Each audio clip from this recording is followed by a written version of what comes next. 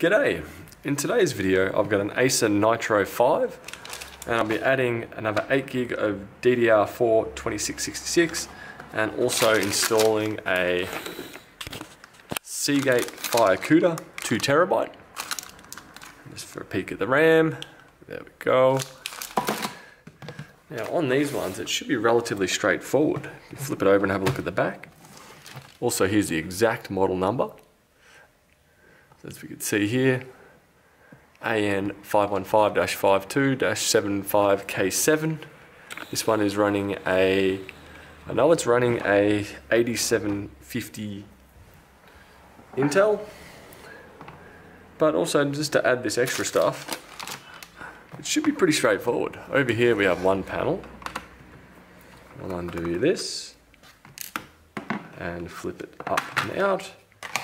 Here we have the hard drive panel. This does have a factory 1TB in it, which is failing or failed. So take out the screws.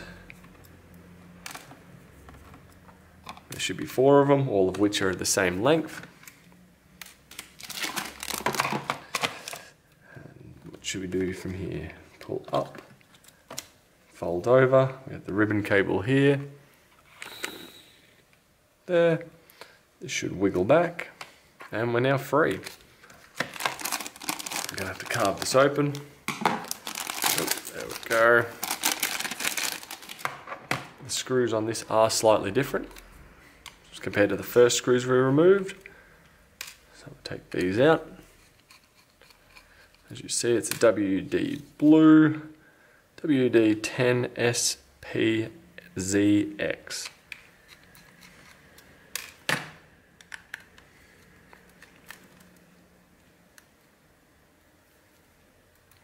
Don't mind me just failing that last screw. And this should pop out. Orientation's the same. Put those 4 screws back in.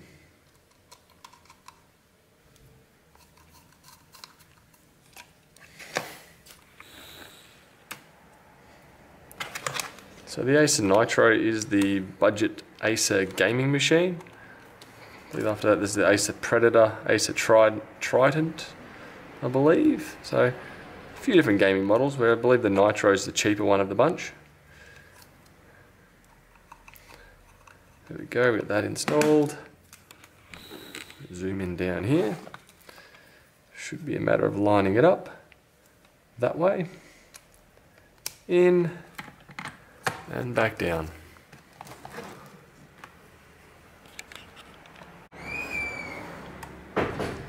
Now we've got to put the 4 smaller screws back in. So once this is physically installed, you will need to go within Windows, and where the start icon is, right click on disk management. And from there it should say, give you the option to initiate a new drive. You will have to do that, otherwise it won't show up in my computer. So that is just something to note. Cover back on. I was quite surprised to see the covers on these, as typically most new machines are just coming as a single panel nowadays.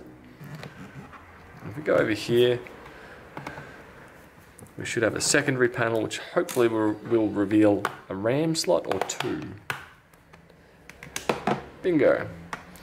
So as we can see here, we have a single stick in here. Do make sure your machine is completely powered off. Preferably if you could get to it and remove the battery, that would also be recommended. But in this particular model, the battery is under the cover, so I can't actually get to it. But it is switched off. So we have a look here and see what we've got. We will be having some mismatched RAM. So we've got a 2400T RAM installed, where we will be putting in some Kingston 2666 MHz 8GB of RAM. So in theory, the Kingston will slow itself down to the 2400T speed to match, and then from there they should both happily get along. And as the added bonus, you should be getting some dual channel performance out of that, which is definitely wanted.